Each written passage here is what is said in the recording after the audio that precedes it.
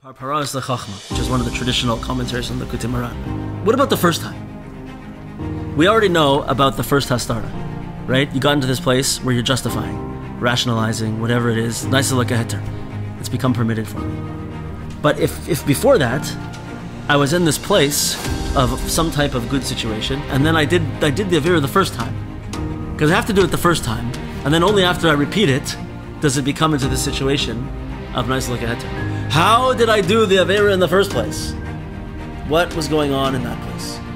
Think about that thing now in your mind. That thing that you do, that you can't stop, and you've decided it's okay. How did I do it in the first place?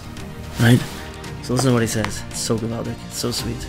The first time a person sins is not because God or the Torah are concealed from him, but because he fails to recognize his own aspect of Malchus, that he can control himself, rule over his own evil inclination, and withstand temptation.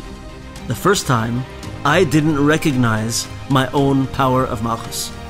My own power to, what's Malchus? Is to stand and lead with authority. Even over myself. Going back to the first level, Sir Rebbe Nachman, do I have my own house in control? Right? I decided already that my Malchus wasn't powerful enough. Fitting the entire flow of the Torah. Right? You didn't recognize your own Malchus. You didn't do Malchus properly. And that pulled you down. And now you're in a situation of Arvashana where you get yourself into one hastara, one concealment. Right? Then you keep going, you get into the second concealment. And it's all a flow. But it begins with us not recognizing this, you know? You have to have maybe there's a concept called Gaiva de Kedusha. Holy arrogance. Sometimes you have to say, this type of behavior is beneath a person like me. Right? That's called holy arrogance. Right? But maybe from the Lashon that we're learning over here, you would say, I'm not going to do that. I'm a Melech. I'm a Malka. I have authority. I have power. And there's no way I'm giving in to this Yetzirah that I have. Not a chance.